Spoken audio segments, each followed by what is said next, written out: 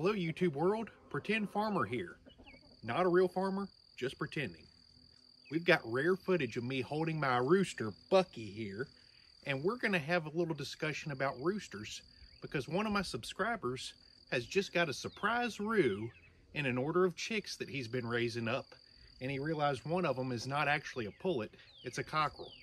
So now he's trying to figure out how well is his roosters going to get along if he's got more than one. Well, we aim to answer that question today, don't we, Bucky? Now, for those of you that watch my channel, you know Colonel Sanders here is my younger rooster that I've just introduced into the flock several months ago. Him and Bucky's been living together in the same coop with the same hens for quite a while now, and it's going good. You're a friendly rooster. There you go.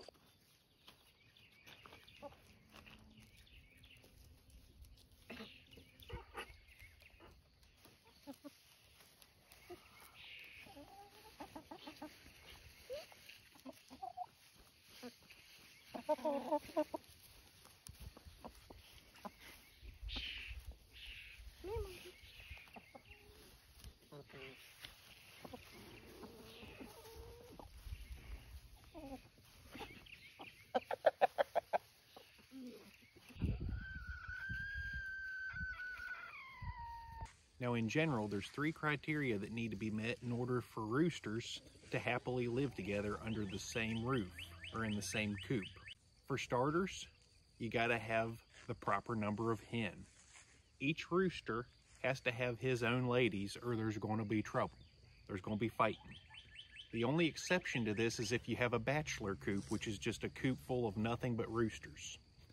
If there are absolutely no hens around and it's just roosters, they can generally live together in harmony. They might spar a little bit, but it won't be a complete bloodbath. Now, you throw a couple hens in the mix, it's going to be a nightmare.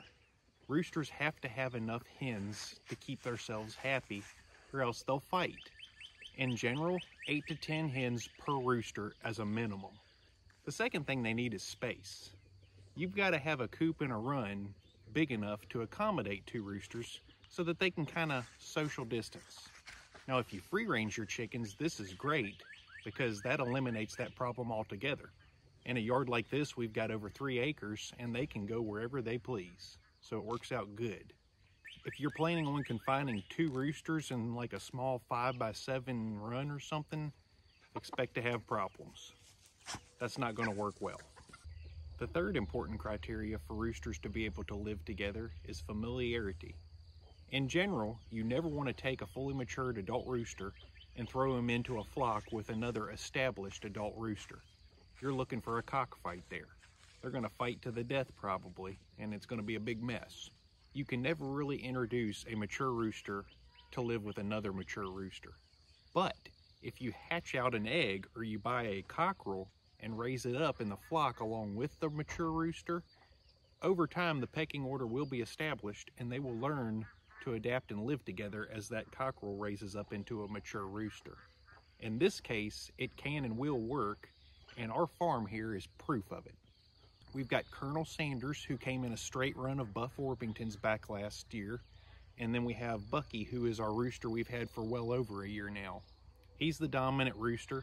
Colonel Sanders takes more of the subordinate role, and Colonel Sanders was raised up from a cockerel, small enough to fit in my hand, all the way up to the size that he is now.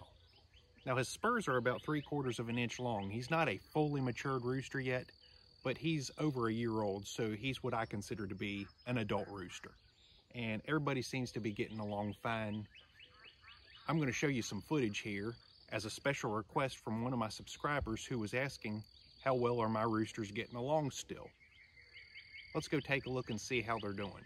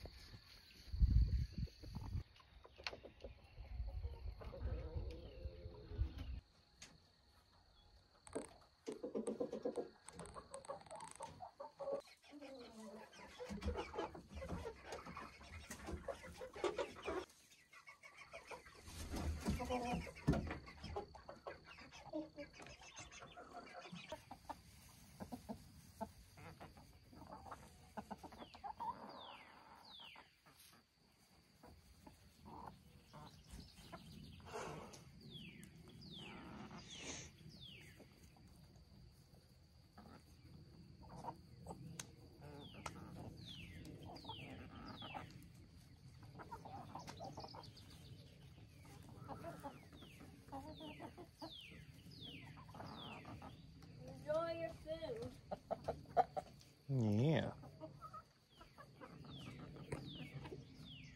So yes, you can have two roosters living together under the same roof. And this happens to everybody if you farm chickens long enough and you buy enough chicks. Eventually you're going to get a batch of pullets, and there's going to end up being a surprise cockerel in there. You'll notice one of them looks a little different. A couple weeks go by, maybe even a month or two, and then the next thing you know, you got one that's out there cock-a-doodle-dooing. Hatcheries make mistakes sometimes. They don't quite get them sexed right, and you'll end up getting a mystery chick that ends up being a rooster. So if you've already got a rooster and you're trying to decide, well, should I keep this unplanned rooster since I've already got one or not? That was essentially the boat we were in here on the pretend farm, and we ended up saying we're going to try and keep them, see if they can live together under the same roof. And as you can see here, it's working out good. This is the Pretend Farmer, wishing you the best of luck with your surprise roosters. And if you have any other questions or comments about how our roosters are living together here, let us know. Drop a comment. Also, be sure and subscribe to this channel because we got more videos coming up about chickens. You're not going to want to miss them. Till next time, this is the Pretend Farmer, signing out.